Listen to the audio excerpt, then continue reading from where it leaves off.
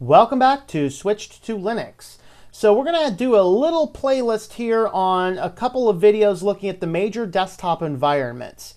So Linux itself is essentially Linux. And when you boil it down, there's two main branches of Linux, and then different distros have been built on top of those, and some distros are their own thing, and some distros are built on top of those, and basically what you have is a lot of variation, which at the fundamental core might boil down to what apps are installed, what themes are installed, what icons are installed, things like that.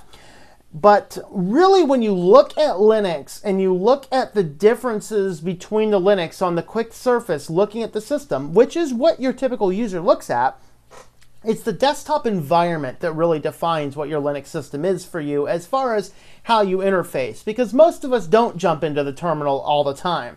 The sysadmins guys will, and I love the terminal, I love what it can do, but ultimately I'm a web developer and a web designer, and so I'm in the graphical user interface, and so I want to have a good graphical user interface, and most people do, and that's really what the desktop environment is it's a graphical user interface placed on top of the Linux system. And so we're going to have a look at any major desktop environment that has a decent following. We're going to have a look at. So the major desktop environments, we have GNOME and KDE, and we have Mate, and we have the Unity, and we have the Cinnamon.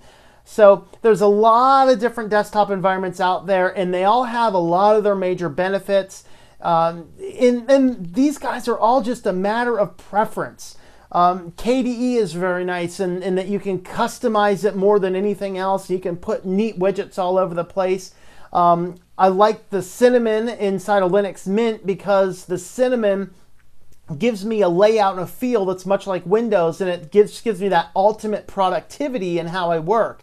If you happen to be used to the Mac type interface, a GNOME 3 might be good for you because it gives you the same application launchers and a similar look and a feel as the Mac system does. And then there's the Pantheon, which looks at integration with applications and things. So there's so many desktop environments out there that you could pick from.